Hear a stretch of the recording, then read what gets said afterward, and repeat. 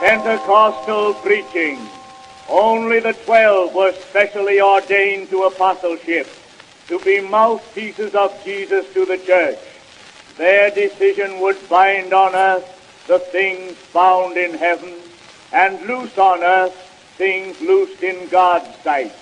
Even these did not receive the Heavenly Father's sanction until Pentecost, when they received the Holy Spirit. Scripturally, no one is authorized to preach or teach except he has received the Spirit of God. And everyone who has received that Spirit has divine authority to preach, wholly irrespective of earthly ordination. This, we are told, is the import of the prophetic words respecting Jesus the head and the church his body.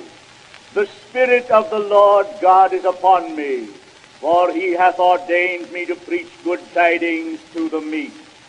All who have received that divine anointing have the divine commission to preach the good tidings. Whoever has not received that heavenly authority cannot be a divine ambassador.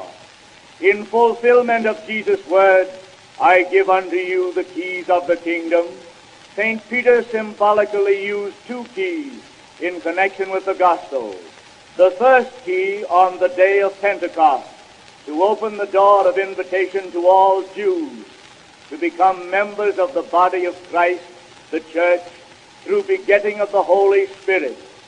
3.5 years later, he used the other key and threw open the door to the Gentiles. Cornelius was the first Gentile admitted to membership in Christ. Thousands of the holiest Jews, by obedience to God's command, came yearly to Jerusalem to observe Pentecost. Thousands thus were attracted to the Pentecostal preaching and carried their blessing and enlightenment throughout the world.